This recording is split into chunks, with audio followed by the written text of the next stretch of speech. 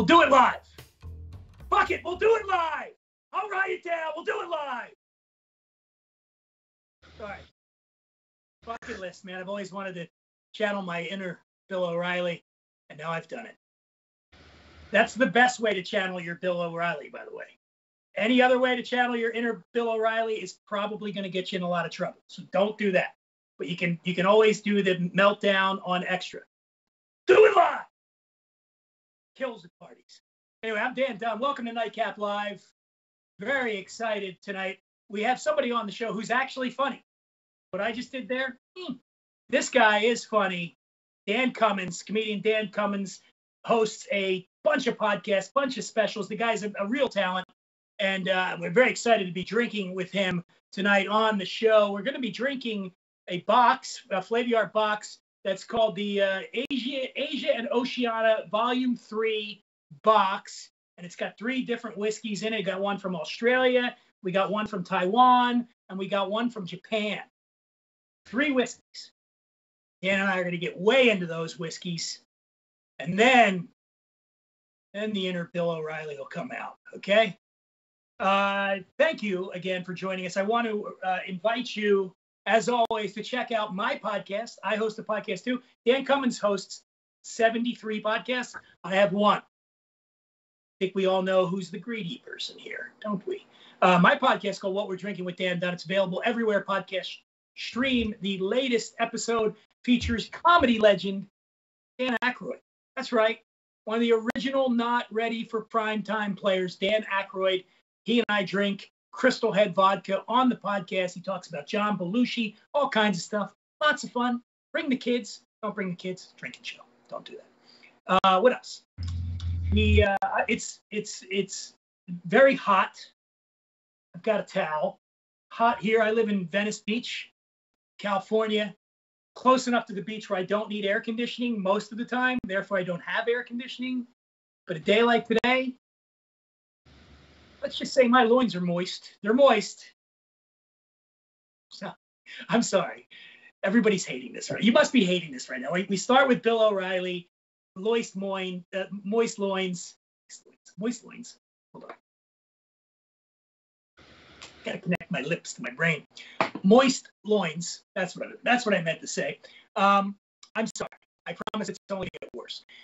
We do a contest here every week on NightCap Live. Regular visitors to NightCap Live know we do a contest where we give stuff out. And the thing we're giving out this week is a Flaviar membership. Flaviar is a club where all the cool kids go. All the cool kids that like adult beverages are joining Flaviar. Trust me on that. I'm a member. Dan Cummins is a member. If he's not a member, he will be by the end of tonight. I'm going to sell him. Because part of my gig is I get 10% commission if I happen to sell the guest on a membership. But you could win one for free, right? And that means every quarter you're going to get a box from Flaviar, and it's going to contain some booze. And then they get special offers, and they run all sorts of cool things to connect people who love responsible drinking, and you're going to be part of that group if you win tonight. And here's how you're going to do it. There's a comments box that way, I think. See it? And I invite you, by the way, in that comments box to send any questions, comments, no threats, not today. You know, if it was Friday, I can handle a threat. Thursday, week's not over yet. No threats, but comments, questions, general observations about life. If you just have something you want to get off your chest, if you want to unload, Dan Cummins and Dan Dunn are here for you. So do that. But also in that comments box is where you enter the contest. And because, as I mentioned, visual aid to illustrate what I mean about the heat, the question tonight is this. There are a lot of songs in this world that have the word hot in it. We all know this. Tons of songs with hot in it, okay? I want you to write in with the 3 best songs ever with hot in the title. Hot in the title. So, for instance, you could just go with Hot by Avril Lavigne. But here's where I caution you. It's not the 3 best songs with hot in the title that you think are the 3 best songs. It's the 3 best songs that myself and Dan Cummins, 2 middle-aged white guys, think are the best songs with hot in the title. So instead of Avril Lavigne, Youngster, you might want to be thinking more like Hot for Teacher, Van Halen. But because I threw that out there, anybody that uses Hot for Teacher from Van Halen is getting tossed out. No cheating. So 3 songs, hot in the title, put them in the comment box, send them off, fire them off to me, and at the end of the show, Dan and I will go through these entries, and we will choose a winner. And here's what I want you to focus on. There's going to be one winner of the Flaviar membership, but know this, the rest of you are losers. All right. So, Dad, what's going on tonight? Why am I so angry? I don't know. Go Bill O'Reilly. I'm talking about my loins. I'm calling our viewers losers. You know I don't mean that. Maybe I just need a drink. Okay. Here we go. Better. I'm better now. I'm better. Our guest tonight, and I'm, again, couldn't be more excited. I love funny people. This guy is a funny person. He's got a special out right out now called Dan Cummins, Get Out of Here, Devil. The audio is available anywhere you get audio. The visuals are available on Amazon and everywhere except, I don't know, maybe not HBO. Snobs. Dan doesn't want to be on HBO. By the way, right now he's going, he hosts numerous podcasts. I mean, a lot of podcasts. His main podcast is called Time Suck. Time Suck. And there's a bad joke in there later, coming, after I've had more whiskey. Time Suck, Scared to Death, Secret Suck, Is We Dumb? These are just some of the podcasts that Dan Cummins hosts. And he also does stand-up, as I mentioned. And let's roll, in fact, can we roll this clip of Dan doing some stand-up right now, please? The weirdest one to me, I've been talking about it a few years, and it's a growing movement, is the Lizard Illuminati. I joke around about it a lot, but it is crazy when you really think about it. There are adults out there stressed out because they're worried about reptilians from space who live in tunnels beneath us, who mate with our political leaders and create these weird bloodlines, and control our thoughts from the moon matrix. Like, there's somebody in a cubicle right now going, "Goddamn lizards! I'm sick of it!" When I first found out about it, I thought it was a joke. And when I watched the videos, I was laughing. And then I read the comments underneath, and I thought it would just be comment after comment of stuff like, "Get the fuck out of here, that's crazy." No, comment after comment of like, "Thank you for being brave enough to speak the truth." Hashtag woke as fuck. What? That's a real belief.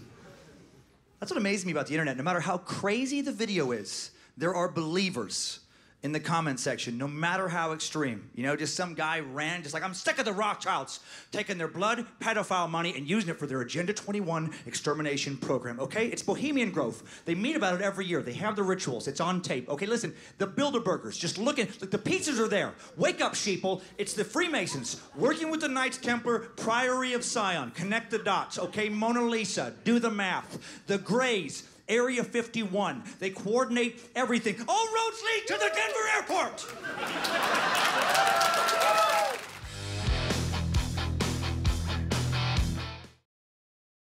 There he is. Dan, how are you, man? I'm good, man. Thanks for having me. This is like the Dan show. Dan Dunn, Dan Aykroyd, me. Just nothing but Dan. Although we didn't fully coordinate, we got the names right, but what happened to the beard, man? Where'd it go? You know what? I decided to do a summer stash, and I prepared myself for the ridicule, and it did come. It did come. My kids not big fans of the stash. I expected to have more chin hiding under my beard. In my mind, I had built up like a George Clooney type jaw, and then it turns out I have my mom's chin instead. That's okay. I can grow back. I think it looks dashing, man. You look like a 60s ad man there. Thank you, because I get that I look like Ned Flanders, who did some hard time. Yeah, you do got a little Flanders thing going on. So Dan, where are you this evening? Where are you coming to us from? I am in my recording little studio here in Coeur d'Alene, Idaho. So I'm up northwest, way up north. Is that you're from Idaho originally? Yeah, I grew up in Central Idaho, a little tiny town called Riggins, 400 people, and then I went to college in Spokane, which is only about 3 hours. Well, it's a half an hour from where I am now, only about 3 hours from where I grew up. And then went to LA for a while, and then some family stuff brought me back up in the Northwest, and yeah, brought me to Coeur d'Alene. So how did your comedy career begin? Was it here in LA, or was it you doing it in Idaho? I was doing it in Spokane. I went to Gonzaga, and then a year after I graduated, there was a comedy club I didn't even know about. I didn't really follow stand-up that closely, but I'd done some sketch comedy in school, and my now ex-wife, we were engaged at the time, and she found out about the comedy club, and she's like, well, why don't you just try it? I was doing kind of social work, and then I worked at a gym for a little bit. I didn't know what I was going to do. And then I just did an open mic completely randomly and had enough fun to come back, and then had enough fun to come back again, and then it just slowly led to a career in stand-up. But it wasn't a big, like, planned out thing. I wasn't watching The Tonight Show as a kid going, I gotta get on there. It just kind of worked. It's kind of like it sounds like your ex-wife kind of nudged you in that direction. Yeah. I wouldn't have, if she hadn't have found the club, I would have never tried it out, and would not be doing any of this now. So I'm glad it worked out. Okay. I know. I wish I had like that. Some comics have a great story. They're like, I was watching The Tonight Show and I saw this guy and I was like, that's what I want to do. I wanted to be a musician, but I am not great at guitar. And then I wanted to be is a hindrance, by the way. It hurts you. You want to be a musician, having an ability to play, and have limited range. I have limited vocal range and not good at playing an instrument, and do not have perfect pitch. There's a variety of problems. You got to pick your lane, like exactly. Stevie Wonder may have wanted to be a race car driver. Not right. going to happen. Right. You could play the music. You could not play the music, but you could do the comedy. So there you go. It was a thing very pragmatic like that, actually, where I did think about, like, what do I want to do? And I was never like the big up in front of everyone, able to, like, trying to make the whole class laugh like a traditional class clown. I was more of the sitting in the back of the room, smart ass, whispering absurd stuff to my friends and making them laugh. But making like the little group around me laugh always kind of came easy to me. So I just thought, like, well, what if I try that? Maybe that's what I'm kind of best at. And if I work hard enough, hopefully I can make a living. So this is a story that I've heard a lot from comic friends and people like this. But there's a big difference between Spokane and Los Angeles. Yeah. So when you get to Los Angeles, is that moment when you go, oh, there's a lot of funny people? How did it go for you when you got here? I did, but I had a very untraditional route. And before I went to LA, I'd already done a hour-long Comedy Central special and a half-hour Comedy Central special, and I had done late night. I had been to the festival, so I did that all in the first 7 years out of Spokane. And so I was met with more of like how the hell did you skip coming here to do all that?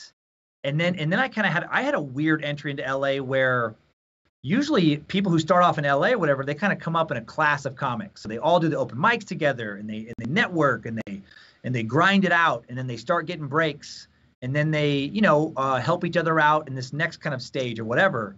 But I was like in this weird little island where I didn't make the same connections because I wasn't part of the scene. It was kind of like just me in the Spokane area, and then some other people that were doing it a little bit locally. And so I did have a little wake-up call where I thought I would go to LA and be like, hey, I've already done all this stuff. Give me all this great stage time. And I forgot about like the Chris Rocks and like the really big comics, and that there was a lot of other people who had done specials too, and who were actors and stuff. And so I thought I was going to be like, hey, I've already reached this level, and so I should just, be given a prime spot at the Comedy Store. And they were like, nope, you still have to start at the back of the line here, no matter all that stuff. So it was a wake-up call coming to LA. I knew there was a lot of other comics, but I didn't know until I started to go around LA and just like, oh my God, there's like 1 million comics in this city. Well, what's funny for those of you out there who've never been to the Comedy Store in LA, you go in the Comedy Store, there's somebody comes and they take you to your seat, another guy working the door, and he's doing this. And then you're sitting there, and next thing you know, the guy that took you to your seat is on stage doing a set, because that's how it works there. Yeah. They take the young comics and they got to work, man. They tend bar, they're doing this, they're out front, they're working the door, and then they get 5 minutes on stage. And that's the attrition that has to go on. And I was wondering when you said that you sort of skipped that one step. Do you ever get pushback? Because I know it's such a insular, cliquey world. So I always think about the like the Comedy Cellar, you know, in New York City, where you got to be invited to sit at the table, you know, and there is that weird sort of, not weird, but I mean, there's a sense that you've got to pay your dues with comedians. And if they feel like you haven't properly paid your dues, you might get the shit kicked out of you. Not literally, but they can be a harsh bunch. Yeah. Yeah, I mean, they definitely can, and I definitely pushed back against that culture, which definitely hurt me for a while, because I have this thing of like, I got into it to be funny and have fun, and I just care about like, do I like what I'm doing, and does the audience like what I'm doing, or hopefully eventually, you know, when you start off, you want fans, but I didn't care as much about peers as some comics did, and where some comics would go to like the Cellar or the you know, Melrose Improv, or the Laugh Factory, or the Comedy Store, whatever, and be like, oh man, I really got to break into that little circle. I definitely had more of an attitude of like, fuck you guys. You guys were nerds in high school, and now you think you're super cool, and I got to like kiss the ring. I'm like, nope. And one of my favorite moments was, you know, because of the podcasting, and just doing stand-up and putting a lot of albums out there and getting a little bit of love from Pandora and some places, I do have like a niche following. And so what I loved is the last time I did the Comedy Store, we had a little sold out show where I just showed up, did my show for my fans, and left. And I know that some of the LA comics were looking at that being like, who the fuck? How did he do that? This son of a bitch, he never paid any dues here. He never auditioned. He never did this. Because comedy can be weird where you get all these little cliques where what they really care about is being a regular at the Cellar, or they want to be a regular at the store. They want to get their name on the wall. I never cared about that. Like, I just wanted, for me, the game was, I want enough fans around the country where I can do what kind of comedy, whatever kind I want, and perform in front of fans, and I don't really care what the venue is. So, like, you know, like, I've never even been to the Cellar to like show it. There's not a part of you that thinks it'd be kind of cool, because I got to say, I find that where I have several friends that are, especially in the New York comedy, well, I have some here in LA too, but I have friends in the New York comedy scene, for instance. You know, it's kind of that whole, you know, the Big J Okerson, Joe DeRosa, Justin, so all those guys, Dan Soder. Yeah. And it feels like a really cool club, you know? Ari Shaffir, and so I you know, like, I go back there and I hang with those guys sometimes. Sure. But you don't mind not being part of some big clique of comedians. No, I got kids, you know, I got like my family that I enjoy spending. I mean, honestly, it's like, there's a lot of comics that I like. I have friends who are comics, but the hangout in the comedy club scene, to me, is such a huge Groundhog's Day, where it's like, when I just work in the road, it's like the same conversations as like, why is so-and-so getting the spots and I'm not? And did you hear so-and-so? I find it to generally be a pretty bitter, angry bunch. And they're and they're mad. And they're mad about this person getting that, and this person cannot be happy. They are incapable of being happy for someone else having success. And I think there was a show on Showtime. I'm Dying Up Here or something. And there were some scenes of that where they're like, "Hey, Joe got the Tonight Show," and they're all like, "Fuck," you know, like. Screw him. So true. Tonight Show? Oh, but we're happy for him, but screw him, you know. And, Well, hey, by the way, I want to tell everybody out there, if you have any questions for Dan, you want to talk about comedy, you want to talk about, go in the comments box, send them off. We're happy to answer. Dan will answer any question you have. Any question you have for me about not comedy, but my Bill O'Reilly impersonation or the whiskey we're about to drink. And I think this is probably a good time to start diving in. Dan, you look thirsty. So we're going to start tonight with Starward, okay? Starward is a whiskey from Melbourne, Australia. And what makes this whiskey unique, besides the fact that it's from Australia, and you're not getting a lot of Australian whiskey, certainly not in the United States, is that they and this is a new brand. It's been around only since 2016. They age it in wine barrels, in wine casks, red wine casks specifically. So probably being in Melbourne, you're probably going to get a lot of Syrah, Pinot Noir, and Cabernet Sauvignon is what they're aging these spirits in. So let's, you got a glass, you got your. Yeah, all right, so yeah, we're going to pour some in there. Get it in. Now, where would you say you are on, how much experience do you have with whiskey tastings and whatnot? You know, none with tastings. I drink, I don't know, 2-3 little nightcaps a night usually of either whiskey or gin based. But it's usually like a gin and tonic. It's usually like a, whiskey ginger. Sometimes I'll do it on the rocks. But so I'm excited about this because I'm not good at this. So what we're going to do first is we'll take a look at it, right? Just hold it up, take a look at it. I mean, this has got a nice reddish hue to it. The color in any spirit is, well, they can do coloring. They don't do coloring, I don't think, in this one, but the coloring is coming from the barrel, the wood. So why you're getting that reddish hue there, obviously, is, as we mentioned, this was aged in wine barrels. Those wine barrels were soaked through with that Syrah, and so that color and that it's coming in here, right? So now the next thing we're going to do is maybe agitate it a little bit, get a little swirl, agitate. What's that? We're going to nose it. What's that? What does agitating it do? Well, so in a wine glass, you'd say swirl it, but honestly, it's just agitate. What that's doing is it's getting all those vapors basically coming out of the spirit. And then once you do that, you want to do is don't put your nose all the way in that glass. Okay. You want to breathe it in with your mouth slightly open and your nose, because if you ram your nose in there, what happens is the alcohol content is like a blast to your nose. Okay. It's like jumping in a really cold pool, right? You can't enjoy it because your testicles just shot out your ears, right? So smelling the alcohol and blasting it up your nose that's it. You're not going to get anything else. So you want to kind of hold it out here, nose open, mouth open slightly, and breathe that in, right?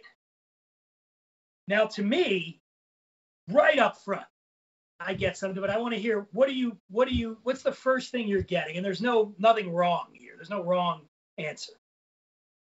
Man, I should have said earlier, I'm the worst. I have a limited sense of smell. I had a cheekbone. That mustache is blocking your nostrils. I messed my face up at one point, but gosh, I mean, I can't think of the word for it. I mean, it has a very distinct odor. Can I throw out this? The first thing I got was dried fruit. The first thing that jumped out, dried tropical fruit.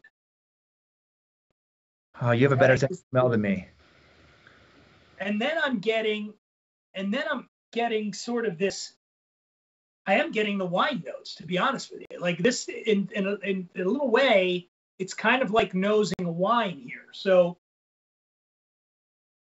okay, so now we got that. There's you get that spicy sweet dance kind of going on here. Okay, so now we'll take a sip. And what I always tell people is take a tiny little bit, do this, coat your palate, prime your palate, and then you take a bigger sip. So just do. Okay. Get it in there. Get it around your mouth. Now you're ready, right? You get a little bit, your mouth's watering a little bit. Now you're ready. Now take a little bit more significant sip.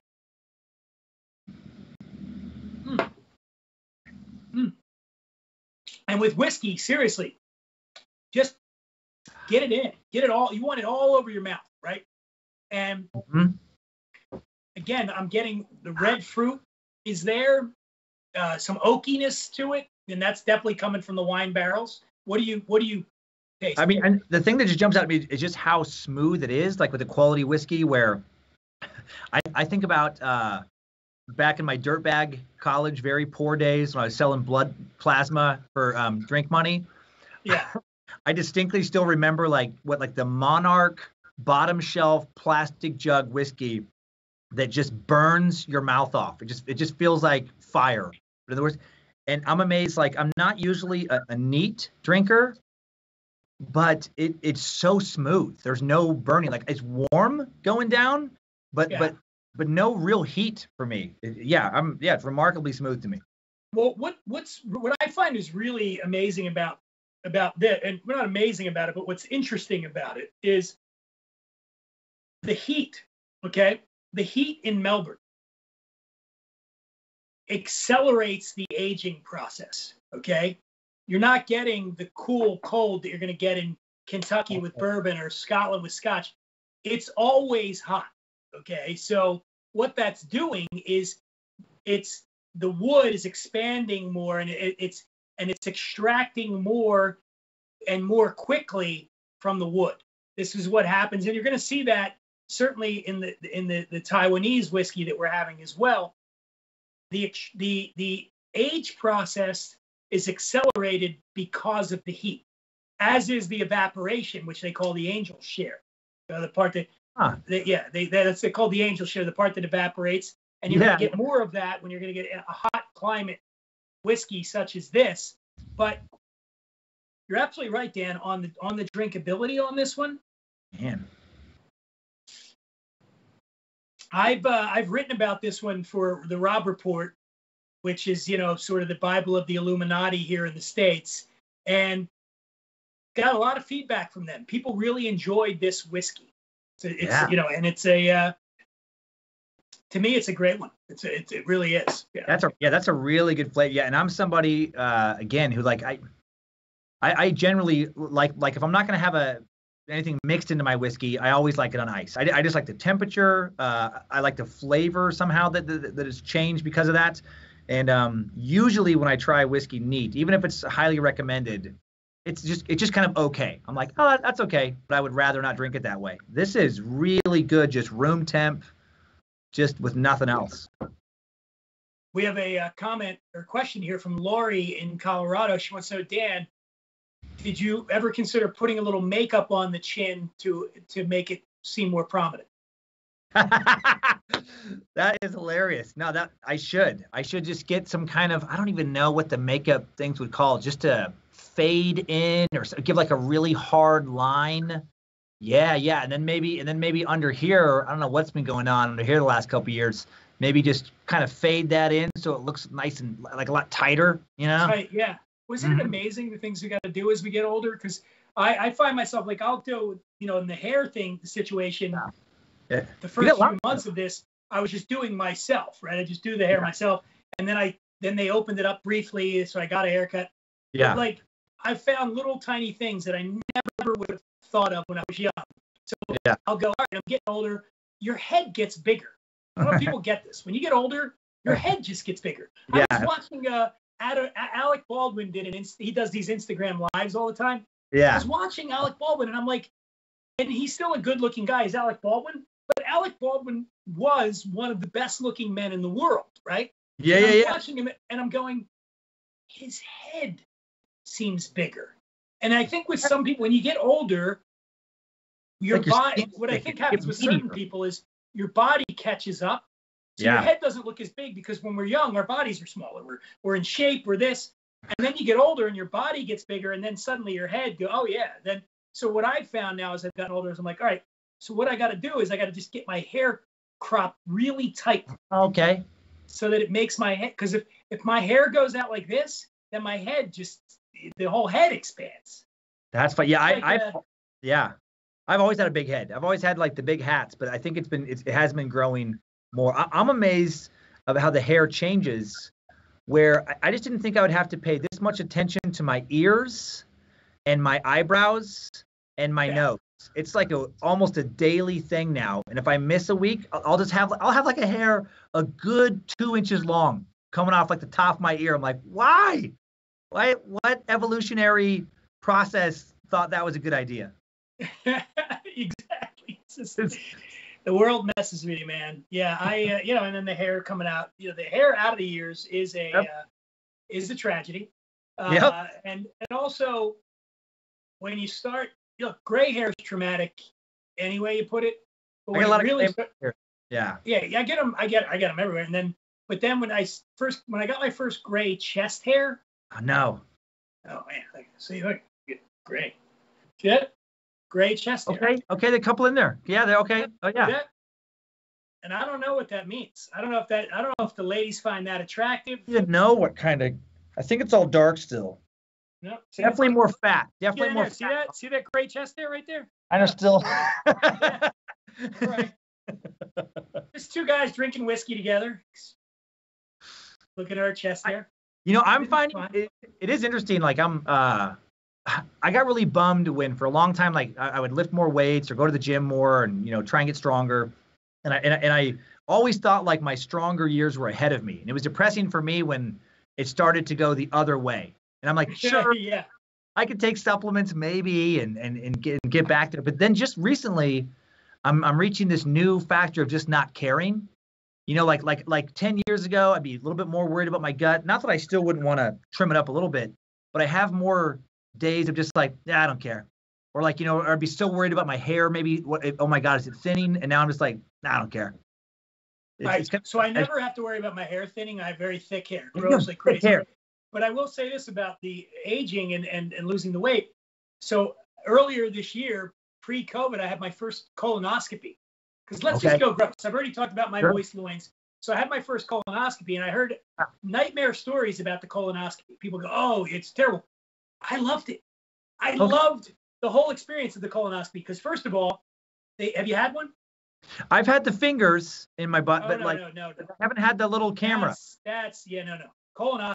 So you got to take this stuff, Colite, the day before you drink, and basically what it does is it just cleans you out. And I mean, you learn what it's like to take a pee out of your ass. And by the end, it's clear.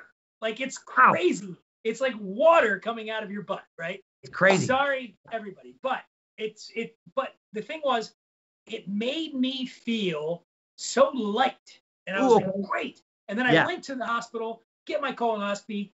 My nurse was super attractive, added bonus. She was very sweet, prepped me, go in, you lay on your side. The anesthesiologist says, here we go, we're countdown 10 up, I'm out. Boom. Okay. Next thing I know, I'm in the room, the recovery room, doctor comes in, and I'm just feeling light, you know, and he says, hey, not a single polyp. You're in great shape. And I'm like, oh, that's fantastic news. Oh, I didn't say it like that because I was like, oh, great news. And he said, so we won't see it for 10 more years. And I was like, really? No. Wait, I want to keep doing. I want to do this again. So what I'm getting at is I dropped like 6 pounds from the colonoscopy, right? Because everything, and I just kept it off. That's great. I had this happen literally when COVID started. Like it was like colonoscopy, COVID started a couple days later, got shut down, and I kept the weight off. Yeah. So weight loss tip out there, just get a colonoscopy. I gotta poop some pee to get my weight down, man. It's peeing out of your ass, Dan. It's great. Now we got comments coming in, and they're all like, "Oh, you're gross." No, Constantine says, "Pick your head up." You, Dan. Me? That'll give you a nice chin action. Ooh, okay. So now I gotta change the way I approach people. Sit like this. Oh yeah. Oh. This feels supernatural. Okay. I should push it out and keep my head up, and then I'll just talk like this for the rest of my life. Yeah. There we go. All right. Interesting. Oh, what do you say? By the way, I think we look more like whiskey drinkers. Oh, Dan. So the boys down at the Rotary Club are telling me. All right, we got Sandy Abrams. What are we in for when you guys get to the third whiskey? Oh. Who knows? Oh boy. Sandy, the question could be answered. Do either of us have gray testicle hair? We'll see. I find out. I'm just saying, could be a big surprise. Speaking of when we get to the end, everybody, again, I want to remind you, we're giving away a Flaviar membership. In order to win it, in the comments section, write down your 3 best songs that begin with that have the word hot in it. Not begin, that have the word hot in the title. 3 best songs that Dan and I, 2 middle-aged white guys, will vote on. We will pick the winner. Very scientific process of us going, this one? Yeah, all right, sure. Scientific process. 3 best songs with hot in it. And if we pick you, you will be a Flaviar member. What else? We got, oh boy. Nikki Blandis says, oh my God, it's just getting worse. It must be the heat in LA. The heat's getting to them. Let's move on. Nikki, I couldn't agree with you more. The heat is getting to me, and we should move on to the next whiskey. The next whiskey is the Omar. Okay. You got this one, Dan B? Got it. I'm ready. So I'm ready. Omar is from Taiwan. Okay. And it's a single malt whiskey from Taiwan. So let's get it into our glass. Now, listen, when it comes to whiskey from Taiwan, there's one called Kavalan, which is the single most famous whiskey from Kavalan, wins tons of awards, super expensive, but that opened the door for more to come in, and then that's what you're getting now, and when you get this Omar, okay? So what's going on with Omar is they're importing the starch, which is barley, from Scotland. They're not going to say who they're getting it from. They say it's non-disclosures, but they're getting it from a place that sources a lot of barley from that a lot of the Scottish producers use as well. So they bring the barley in from Scotland, and then they ferment it and distill it and age it in their facility, which is called the Nan-Tu Distillery in Taiwan. So now, when he knows this, Dan, you're just going to get a completely different, it's a different style of whiskey, obviously. Yeah. Okay. What are you getting there, man? It definitely is more powerful. This definitely is like, oh, okay. Well, on the nose, I'm getting some toffee, some cinnamon. Oh yeah, I can actually the toffee. Man, this one has a little more fire, a little more heat. It does. Now, on the flavor, what's crazy to me, and I don't know if it's because I'm just thinking about the weight I lost with the colonoscopy and that I need to put some weight on or something, but last week on the show, we were tasting rum. And one of the notes that jumped out at me was the dessert, Bananas Foster. Yeah. I'm getting that again with this. I'm getting this, and I'm getting like some toffee and chocolate. What's that candy? There's a candy bar that's toffee and chocolate. I don't even know what. Oh man. Getting that. I'm getting desserts. This is like dessert to me. That's not the 100-gram bar, is it? I don't do a lot of toffee. Oh, wait, do you think they ever think about renaming the 100-gram? They should be like, should we make it 1 million now? 100 Right, grams really not that impressive anymore. With inflation? Yeah, they should kick it up. Yeah, like should we up it? Should we up it up to the, even 1 million? Really not the $1 million bar. I'd be like, So, okay, so they import this, and then they age this in bourbon casks, okay? So as we know, bourbon casks can only be used once to make bourbon. In the United States, which is the only place you can make bourbon, new, white, American oak, charred, they can only use it one time to make bourbon. They ship those barrels all over the world. They're aging everything in bourbon barrels. Scotch, Taiwanese whiskey, rum, everything. So this whiskey from Taiwan, which is made from barley from Scotland, are you keeping up here, Dan? Yeah, Very confusing, but this is aged in bourbon barrels. So that's where I think I'm getting that chocolate. The chocolate note I get a lot from spirits that are aged in bourbon barrels, although not necessarily bourbon. I think it happens after the fact. After those barrels are soaked in bourbon and they ship them off to age something else, that's where that chocolate note comes out. I feel like this one, is it bad form to put a little ice in this? I want to taste this one with some ice. Absolutely not. And in fact, if you even the ice, or if you just put a little water, I'll pour a little water in here. And what that does, just a drop or a couple of drops of water, it takes the sting off the alcohol, right? Takes a little bit of that alcohol, it mitigates the alcohol, and what that does is it allows you to maybe pick up notes, aromas, and also flavors that you might not have identified before because the alcohol was overpowering you a little bit. Yeah, definitely. That's crazy. I never noticed that before with whiskey, but this one, like when I first smelled it, it was very powerful to me, just alcohol smell. Like much more so than the first one we tried. And then when I put the ice in it, sloshed it around for about 5 seconds, now I can barely smell alcohol. Yeah, that does it. And this is what we're talking about. This is 46% alcohol, so it's 92 proof. So that's not, that's it. That's got a nice kick to it, alcohol-wise. I really like this one on the rocks. Yeah. I really like how that changes the flavor. That's smooth. Yeah, that's really, yeah. Uh-oh. right, let's go. We got Stephen Friedenthal. You should talk about what mixed drinks these go well with. I've lately been exploring and discovering whiskey cocktails. All right, Stephen. Challenge accepted. Well, okay, so we're going to be doing a Japanese whiskey, which I think a Japanese highball is the simplest thing to do. Now with Scotch, saying Scotch, it's a Taiwanese whiskey, but to me, it's got a lot of the qualities of Scotch. So there's all sorts of, you can do a penicillin with that.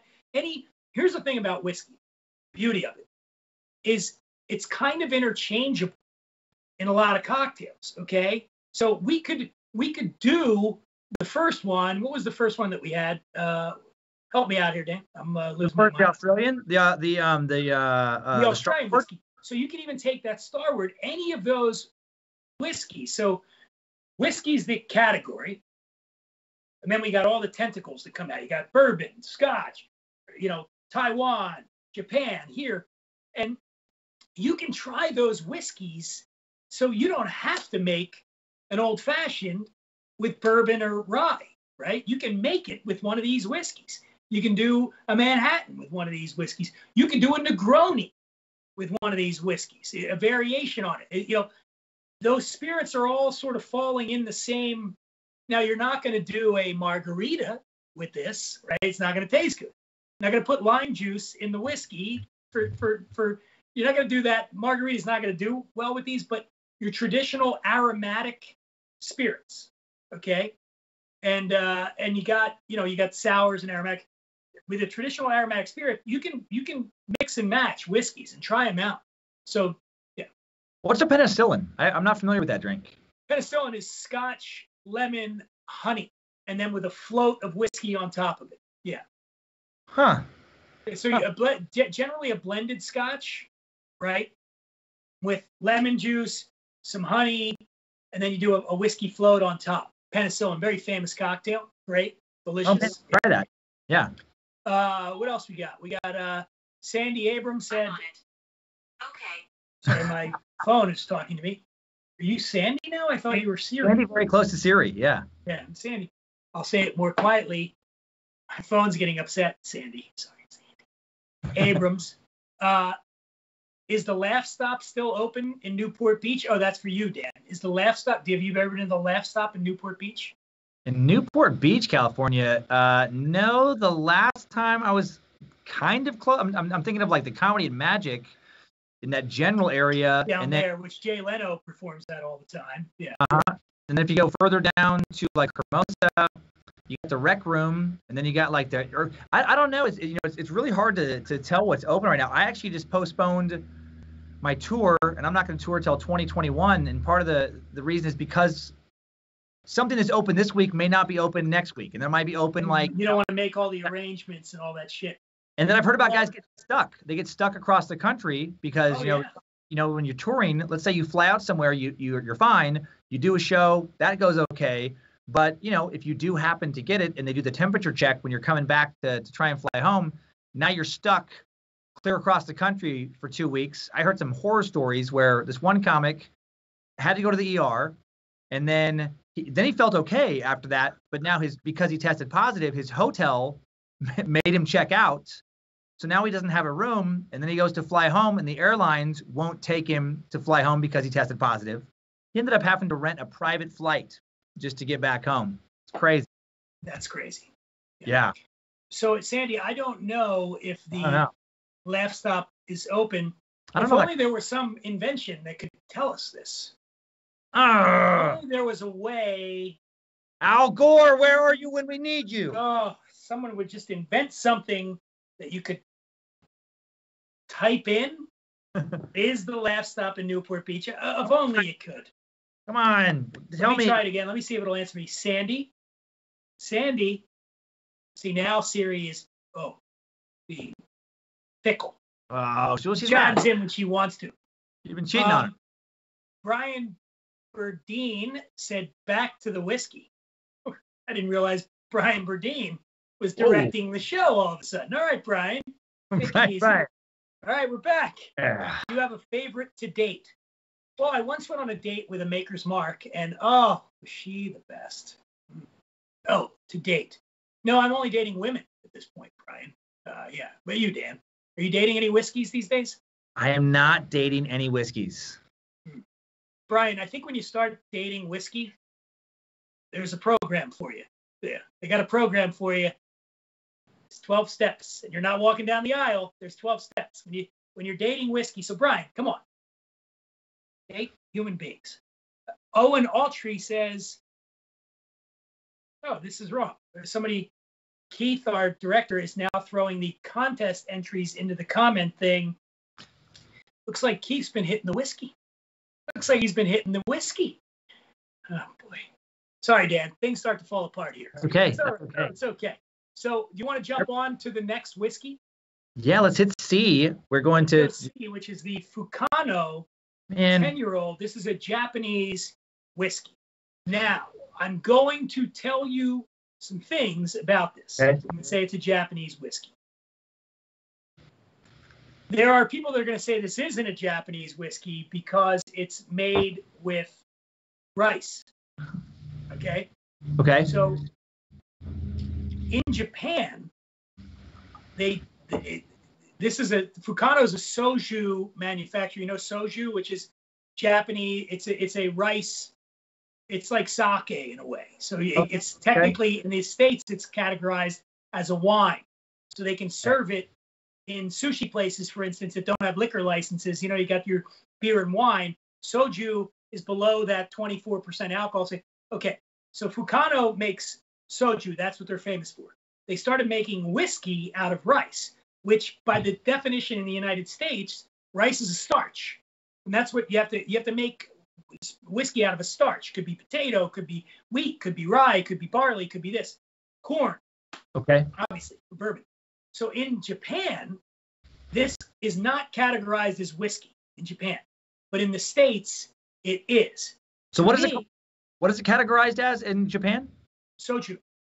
Soju. Okay. Yeah. So, but to me, I say this is Japanese whiskey. In fact, it's a Japanese company, family-owned company. It's everything in here is Japanese made, all of the ingredients. So it, again, by definition in the States, the fermented mash is grain, so it can qualify as whiskey. But I'm just saying there's going to be people out there that are going to get hung up on that and say it's not whiskey. But my counter with that would be it is, and it's a localized form of whiskey.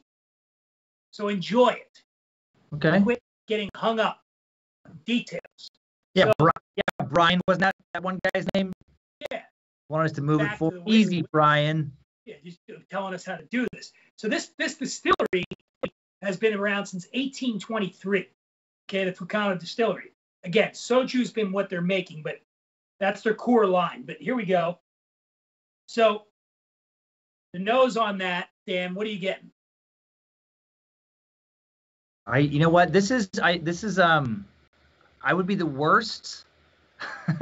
What is a sommelier or whatever you say, like a wine kind of like if my job was to tell people like what kind of notes and things I got, all right. Smells like whiskey again. Smells like whiskey. You're like, fuck it. It smells I like just something smell I the want to drink. alcohol. I just smell the alcohol. I'm getting the citrus. I'm getting a little sandalwood on it. I'm getting very different flavor, man. There's a little bit of a, yeah, it's like apricots, plum. I'm getting some plum in there. Now let's try to drink it and see what we get. Okay, so to me, this definitely has the Japanese whiskey characteristics to it, which is it's very smooth, silky. I mentioned plum on the nose. I'm definitely getting plum on the palate, which is something you're almost always going to get in a good Japanese whiskey. I smell butterscotch so strongly. Like once I put some ice in there to kill the alcohol smell for me. Yeah. Absolutely. Yeah. I get a little marmalade too, like a little orange marmalade situation. I'm blown away how much that changes the flavor and the smell just by like 5 seconds of ice. Just the difference between neat I had never messed around with it that quickly. You know, I either started off on the rocks or just drank it neat, but never went from one to the other in the same glass. That changes the flavor substantially. That's it does. I mean, again, that water is obviously just like adding a mixer. You know, yeah. You take a vodka and you go, oh, that vodka's good. Now let's pour some cranberry juice in there. Now it's a different thing. It's similar with whiskey, where you've got a compound that's already got a lot going on. You've got the wood influence. You got all this going on there. Now let's add something foreign to it. So let's add some water. It goes, it smooths it out. Now, if you put too much water in there, then you're just drinking whiskey water. But you put a little bit of water, or you put it on ice. Now, I would recommend to people out there, the steps would be, I would go neat, try it neat, try it with a couple drops of water, okay? And then do that. Then take it, then don't put ice in the one that you already put water in. Now you have, just pour a little bit more, put a cube in there, let it sit for a little bit, and then get what you're going to get there. And it tends to, you're going to get that crispness to it from the ice. But it changes the profile completely. I was surprised, I guess, because I don't think of water really as like a flavor, like a mixer would, you know, like tonic or cranberry juice or whatever. It's just and so instantly, just a few seconds. I do remember one time this guy, I mean, was showing me like literally like it was like 2 drops, like a little flick of just a few drops into a neat glass of whiskey, and I was amazed how much that changed the flavor. Like that just seemed to open it up, just that tiny bit of water. That's pretty interesting. Just I guess whatever chemical processes do that. Dan, Amy Yakuboff wants to know, you're a comedian. That's a statement of fact. You are a comedian. Okay. Do you watch The Marvelous Mrs. Maisel? I do not. I'm familiar with the show and I'm familiar with the premise, and it does sound like a good show to me. I watch. I'm the worst this way. I watch very little comedy. Usually I watch dramas. Maybe it's just because I'm thinking about comedy or I do a comedy podcast. But the show I'm loving right now is actually Yellowstone, which is not. It's not funny. Oh, I've never. Is that the Costner one? Yeah, the Costner one's set in Bozeman, Montana. It's about like basically the locals who are the ranchers, and he's the kingpin, versus the Californians kind of coming in and changing Bozeman and making it more like, I guess, a regular city with, more amenities, but they want to keep it. It sounds boring, but really it's like The Sopranos, but it's ranchers. It's just like they're just gangsters. Do you spend much time, because Montana's obviously right next to Idaho. Yeah. Do you spend much time there, like Missoula? Do you come over there? Early on, I did. There would be these little bar runs like Missoula, Bozeman, Butte, Billings, all that. Yeah, no, I've done shows in all those little towns, or in their in colleges in those towns. But yeah, Montana's beautiful. This whole area is real scenic. A lot of outdoorsy stuff. It's gorgeous. It's gorgeous. Quick reminder, everybody: the contest to win the Flaviar membership is songs with "hot" in the title. You got about 3 minutes to get those entries in. Hot in the title, get them in. Dan and I are going to pick a winner. You're going to win a Flaviar membership. Dan, I wrote a book called American Wino, where I drove around the country. And awesome. after Walla Walla, Washington, I went through Idaho. Yeah. Which people might be surprised to know this, but there's actually some good wine made in Idaho. There are a couple. There's a few. I don't even know that. I'm not a big wine connoisseur, but I didn't know that there really was a wine area of Idaho. I know about Walla Walla. They make wine in every state in the United States. Every state in the United States makes wine. But I guess what I was getting at is Montana, which I loved. So when I went through Montana, I ended up in Livingston, Montana. Okay. And it's such a beautiful place, but it's different. I have to remind myself. Now, I grew up in Philly. I grew up in a tough neighborhood in Philly. So it's not like but I remember being in Livingston. Yeah. And I must have stuck out, and I'm there and I'm sitting at the bar and it's Sunday night and I'm watching football and I'm tired, man. I've been on the road for 7 weeks at this point, driving. This guy walks in the bar and he's clearly been overserved. And the bar's empty. There's hardly anybody there. He walks in and he's like, and his bleary eyes somehow focus on me. Yeah. So he walks over and he sits right next to me. And there's nobody, Oh boy, here it comes. Here we go. the hair on the back of my neck standing Yep. up. You know? Yep. Oh, this isn't good. And he says, what are you drinking? I was like, and I don't take my eyes off the screen. I'm like watching the video. Just having a whiskey, man. And he goes, you buy me one? Oh boy. It's like the day I went, why would I buy you a whiskey, man? He says, because I said so. Okay. Oh, nuts. But this is the calculus that goes Touche. in your mind when you're in Idaho or Montana or whatever. You're like, the chances that he has a gun are high. It may be in his pickup truck. Oh yeah. And he is driving a pickup truck. And Yep. he is driving. Okay. Yep. And I'm sitting there going, I turn. I'm like, man, come on. And then the bartender come up and saved me. He said, all right, Willie. Sure. How many times I got to tell you? So apparently, Willie, this is a regular thing Yeah, with Willie. yeah. But it's an amazing part of the country up there, and they're hardy folk. Yes. And they can be a little scary for like outsiders, where it's funny because I've toured all over the country. I've been to Philly many times, been in like My down hometown. Yep. Downtown Philly, after shows at Helium or the Punchline or whatever, like 1, 2 in the morning. And, like plenty of different places in America can be dangerous. For me personally, I get more anxious in a small town kind of dive bar than I do in any bar in any neighborhood in a city, because maybe just from growing up in like a little town, man, there are people who just want to beat up outsiders for sports. Oh, man, just like, you're not my trip. When I did my trip, I drove my Toyota FJ Cruiser SUV, Japanese-made vehicle, California plates. My friend was like, "Why don't you just put the rainbow flag on the back?" And and because when you're going through these small towns in the middle of shit kicker America, trust me, I'd be driving through, and when I saw the speed limit, do you get that? I'd be like, all right, let me slow it down. Yep. I'm like, I don't want any trouble, man. You'll get beat up just out of boredom. They're just like, they haven't had anything to do that week. And it's like, why don't we punch this out of towner? Well, Dan, I think we've established that we like all of these whiskeys. Yes.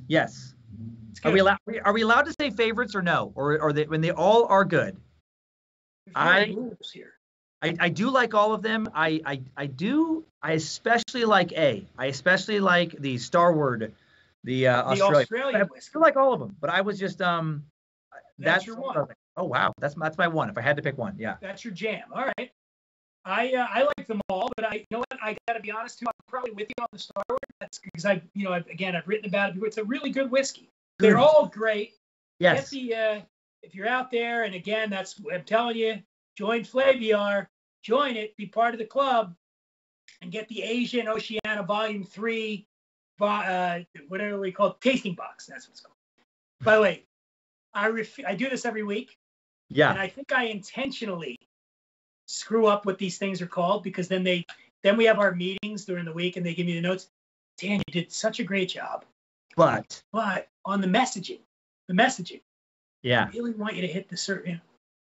You know what? We'll do it live. Oh, my favorite feedback I've ever gotten. This does crack me up. I say, there's obviously on the podcast you can do whatever you want, but we have sponsors, and they want certain language or whatever for their ads. And this one sponsor they are a great sponsor, like a great product. They still sponsor the show. I do love them. These Quip toothbrushes, they're fantastic. Oh, yeah. I would try to make my ads written in the flavor of the show. At first, when I started working with this ad agency, they're like, write it in the language of your show, do your sense of humor. They stopped telling me that because the show is pretty dark, pretty crazy in moments.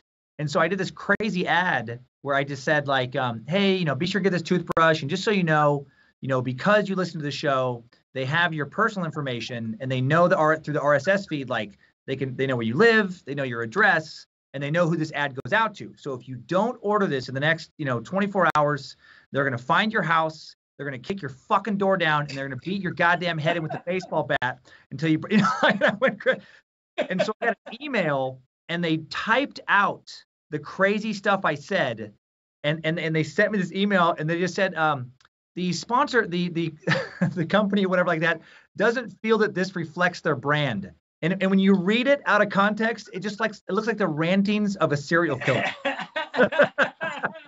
By the way, the nuance of comedy often gets lost on the ad people. Yeah, they don't get it. Yeah. You know, they're like, oh, trust me, man. I've got like Manscaped is one of the, they're one of my advertisers, and I'll joke around. I'll be like, you don't want to nick those. So they'll have like very specific language about how it doesn't pinch your nuts when you're shaving your nuts. Right. And I'm like, by the way, I sometimes pinch I remember I said something like, I sometimes pinch my nuts, but it's a different thing I'm doing, and they're like, oh, no masturbation jokes. And I'm like, all right, fine. Hey, by the way, Amy, Yakuboff, who also wrote about Mrs. Maisel. Oh, she said, what's our second and third? So you went Starward is your first choice. What's your second choice? Well, okay, it's close. And at first I did not think, okay, on the neat level with no ice, my second choice would be the Taiwanese, the Omar. But if you add ice, man, the Fukano, the C, it's almost up there with A. Yeah. I didn't prefer this one as much neat for me, but the flavor changed completely when I added ice, and I really liked it. I think great Dans think alike. So I agree with everything Dan said, Amy. So there you go. All right, now we're going to get to our contest. I'm just going to go through here, Dan. I'm going to throw some out. Okay. We'll go yes, no, and then we'll whittle it down, and we'll get down to our winner for the. So Sandy Abrams, these are the songs that have hot in the title. Right. The contest is over now. Nobody, don't bother writing anymore because we're going now. Here we go.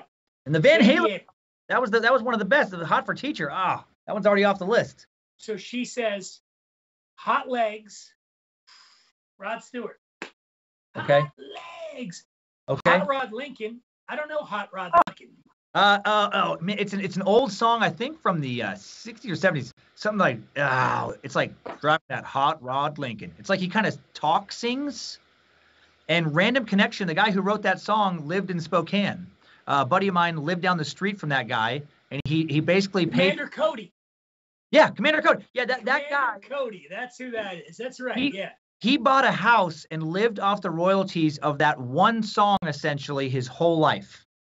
Okay. Then there's Hot Summer Night, which I'm thinking they mean Long Hot Summer Night, which is Jimi Hendrix, which is great. Oh. Okay, I'm sure if I heard it. I love Hendrix. Long Hot Summer Night is Jimi Hendrix. So that's Sandy Abrams. I like Sandy Abrams. All right, Hot Legs, great song. Rod Stewart, so Hot Legs. Right, yeah. And you're in the running. Okay. Cooper Brown, She Was Hot, Rolling Stones. Hot Dog, Led Zeppelin, love that. Ooh. Too Hot to Handle, UFO.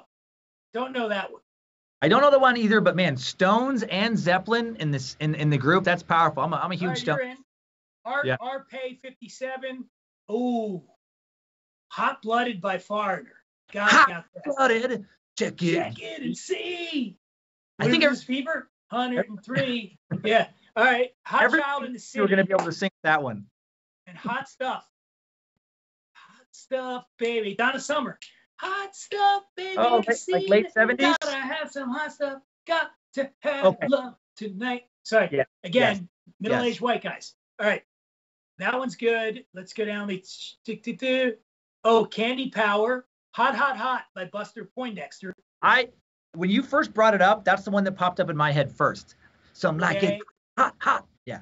Hot Rod Lincoln, which we already went, and Hot to Trot by Hank Williams Jr. Okay. Dang, I'm a Hank Williams Jr. fan. Sorry, Candy, you're out. All right, Candle Power. Julie T. Hot in the City by Billy Idol. Come on. Don't you know that it's hot in the city? Hot in the city tonight. Idol? That's Billy Idol. Yeah. I didn't know that song was Billy Idol. Hot Child in the City, Nick Gilder. Love that. And Hot Child. Yeah. Hot Child in the City, looking down and pretty. And then Hot Blooded by Foreigner. Julie T, you're in the running. And then her honorable mention was It's Getting Hot in Here by Nelly. Okay. I'm not a huge It's Harvey, that getting hot in here, and show your great chest hair. I am a great. Come on, Dan. Let's see your great chest hair. Come on. There. Oh boy. Is it butt hair time? Is it butt hair time? Oh boy. Not yet? Oh All right, later. Or it's almost butt hair time. All right, let me jump to here. Ooh. James McHale coming in with "Drop It Like It's Hot" by Snoop Dogg. Okay. Drop it like it's hot. Drop it like it's hot. Hot in here, Nelly. And here comes the hot stepper. Ooh. I don't know that one. Here comes the hot stepper. Hold her up and word it up. Excuse me, Miss Amanda. Yeah.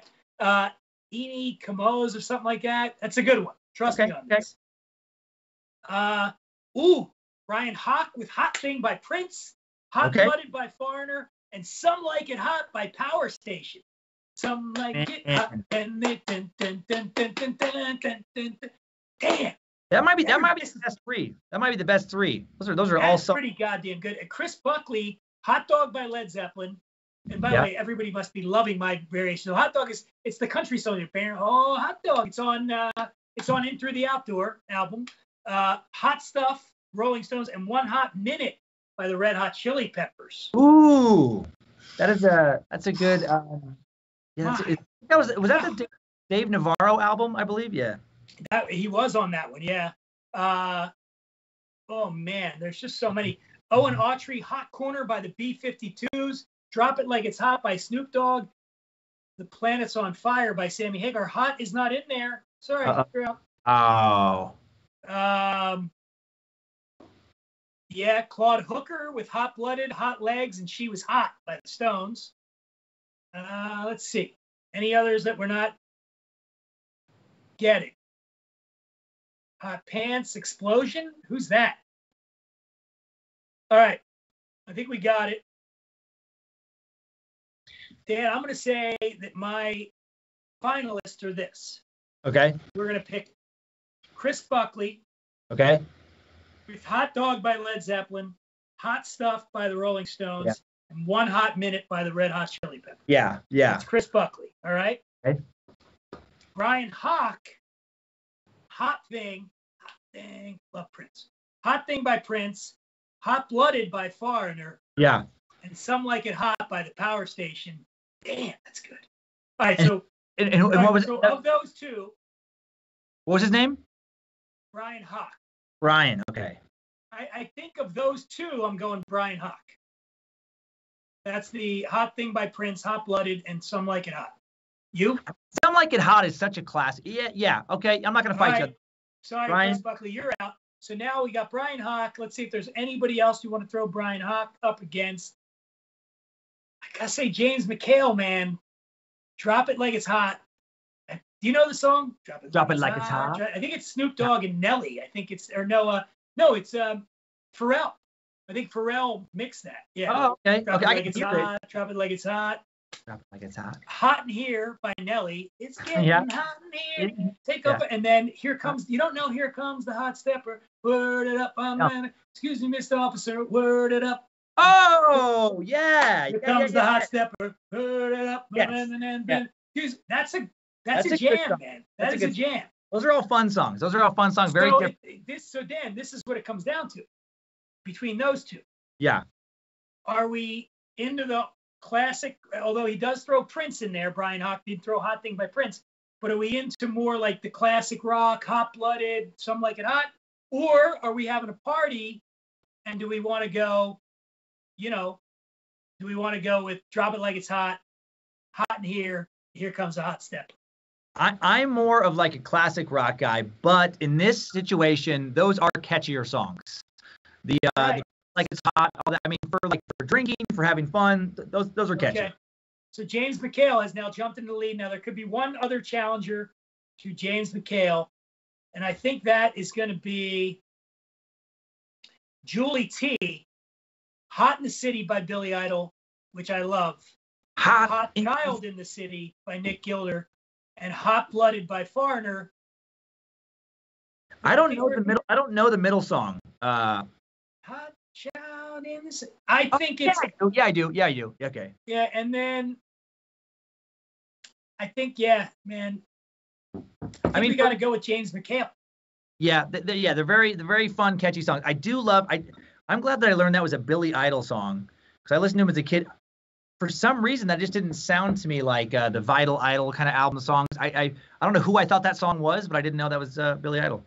By the way, if you're a Billy Idol fan, one of the most underrated MTV Unplugged albums of all time is Billy Idol Unplugged. Huh? I'll have to check that I out. don't think Billy's songs are going to work that way. No, he has a band.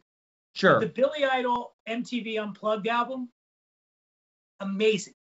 Huh? Really is. I didn't even know he did one. He did one. Check it out. So James McHale, congratulations. You, yes, you are part of the club, Flaviar, with the 2 Dans, and now you, and hundreds of thousands of other people. Yeah. Flaviar.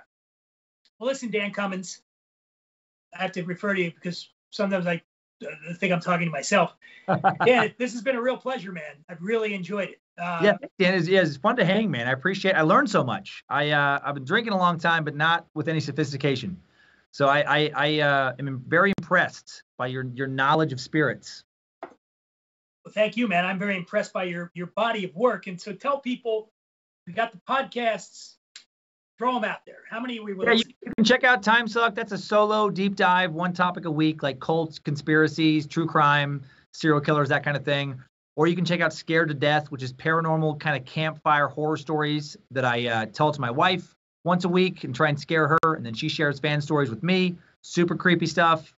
And then a new one, Is We Dumb, which is just making fun of people doing dumb stuff online and making fun of ourselves, me and my co-host Joe, for just being idiots. And then comedy specials. Yeah, comedy specials. The recent one, Get Out of Here, Devil. That you can find on Amazon. There's another one called Don't Wake the Bear on there. And then Spotify, Pandora, just a whole bunch of albums. And I want to thank everybody for Joe. And also one other thing, social media, where do they find you? Just Dan Cummins Comedy. If you just Google Dan Cummins, it'll all pop up. It'll all pop up. Well, next week on the show, we got actor Evan Jonakite. We're going to be drinking Smoke on the Water of Life tasting box.